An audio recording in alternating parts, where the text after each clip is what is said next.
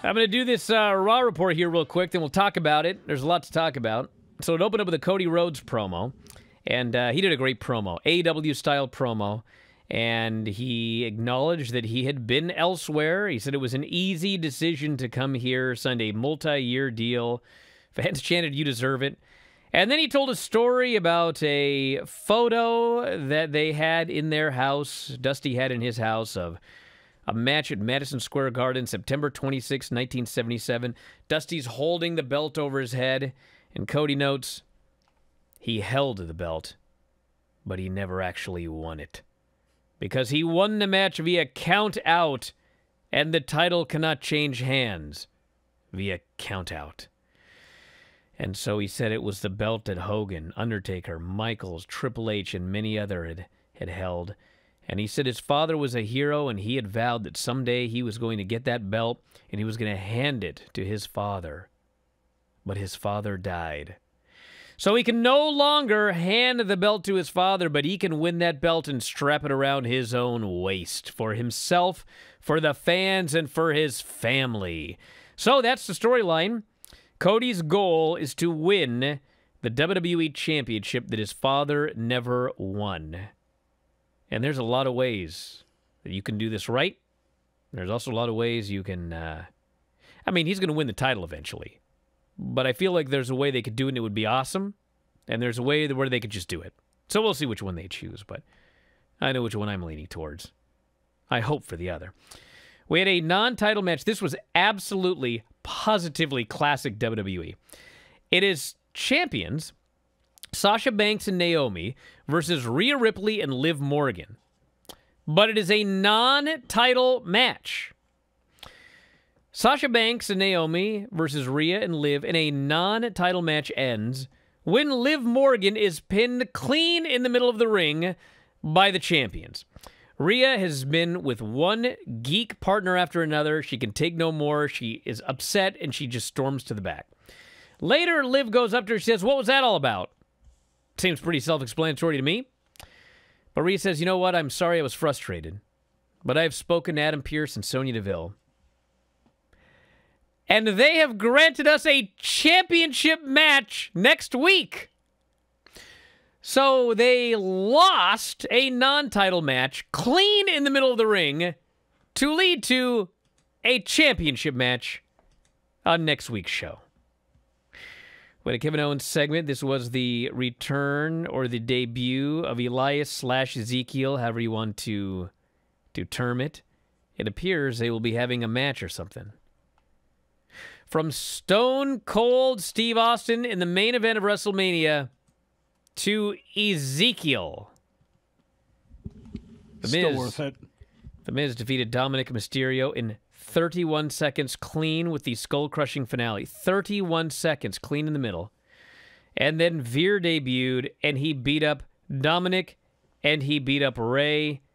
And next week, he will kill the legendary Rey Mysterio Jr.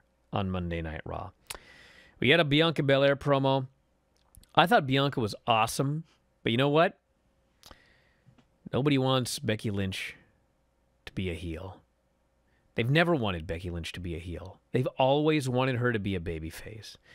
And so Bianca's here talking about Becky, and there are people booing her. There are people chanting for Becky Lynch. And, bro, get these two away from each other immediately. Get them away from each other.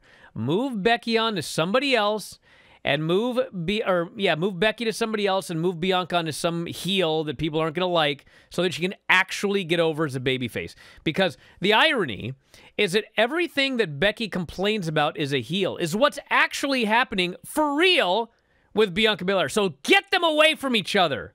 The sooner the better, for the love of God. Braun Breaker beat Dolph Ziggler to win the NXT title, 10 minutes. No heat, but they did pop big for the finish because they got to see a championship change.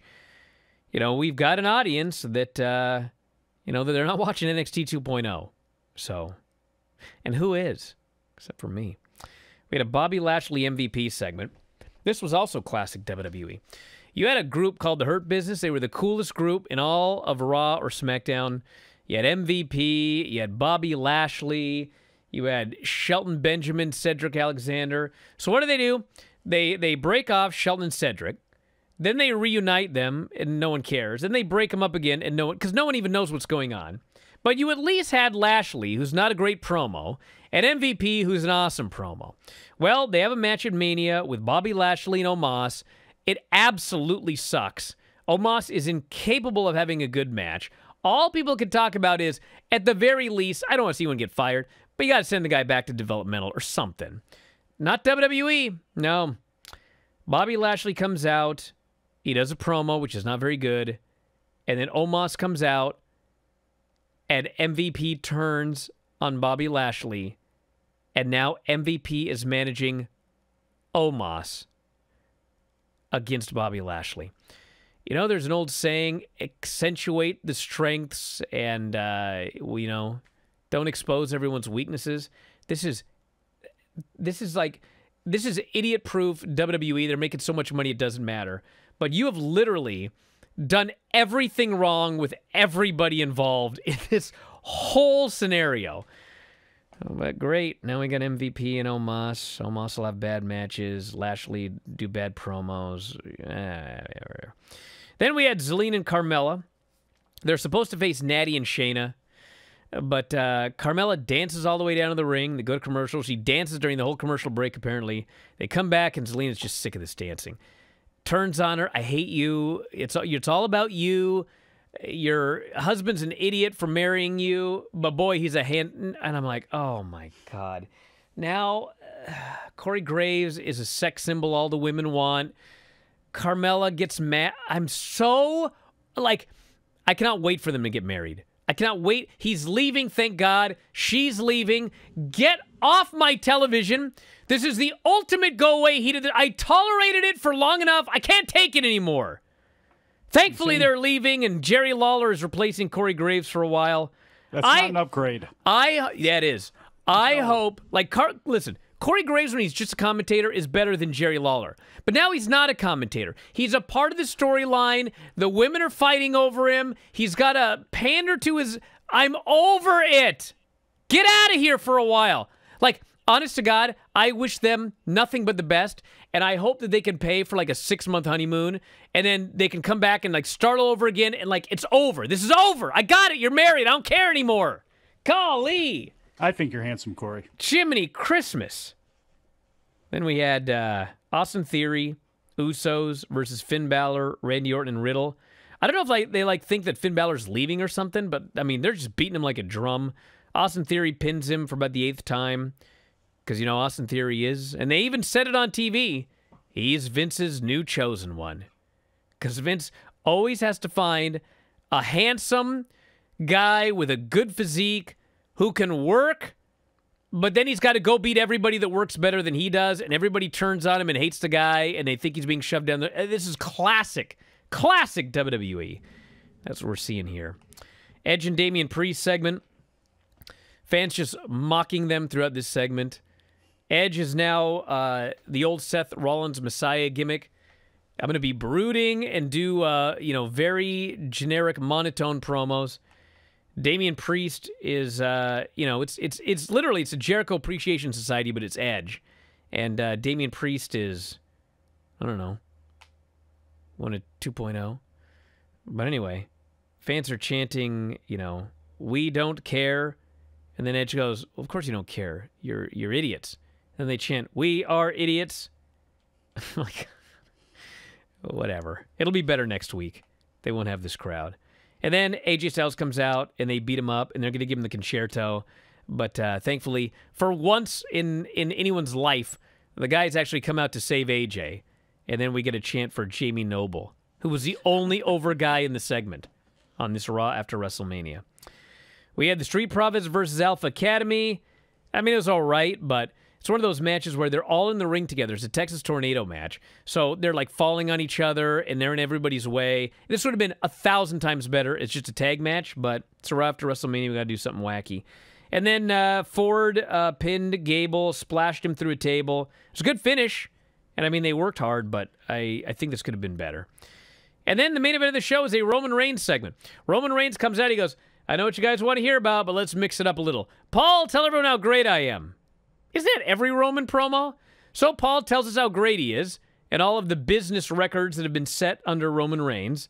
And then he gives a mic to Roman Reigns, and Roman says, you know, after what I did at WrestleMania, unified these titles, beat Brock Lesnar, some men would call it a career, but not me. I am a progressive tribal chief, he says. Perhaps he's running for office.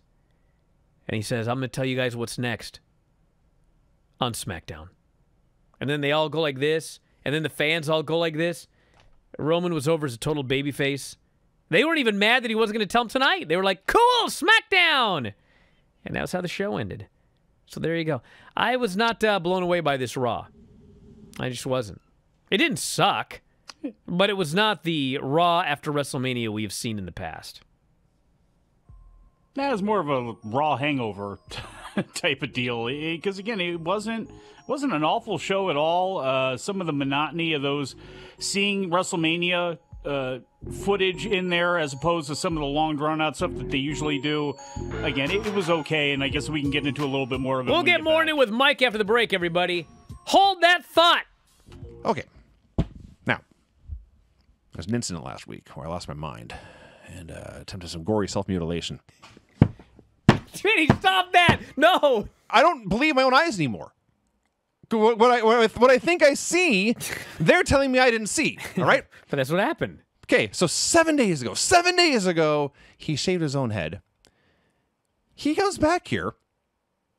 I swear to God, his hair's back again. Like nothing happened. I'm trying to hang on. I'm trying desperately to grip onto reality. And every time I think I'm there, every time I think I'm safe and stable, Duke Hudson's hair changes again. His motivation changes again. Something about Dante Chen. If you enjoy these videos, for just $7.99 per month, you can enjoy full-length editions of The Bryan and Vinny Show, Wrestling Observer Live, Figure 4 Daily with Tom Lawler and Lance Storm, the Mad Men Podcast, Speak Now Pro Wrestling with Denise Salcedo, and more, plus hundreds of archived shows, all in beautiful HD. Don't miss out. Join us today.